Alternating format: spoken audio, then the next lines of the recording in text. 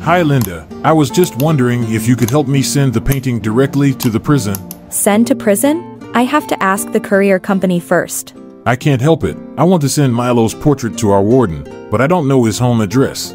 I think you must miss Milo too. To your warden? Don't be afraid. I've been out of prison for a long time. I just wanted to thank my warden. If he hadn't agreed to bring Milo out with me, I don't know if I would have survived the hardest time. Is Milo your pet? Yes.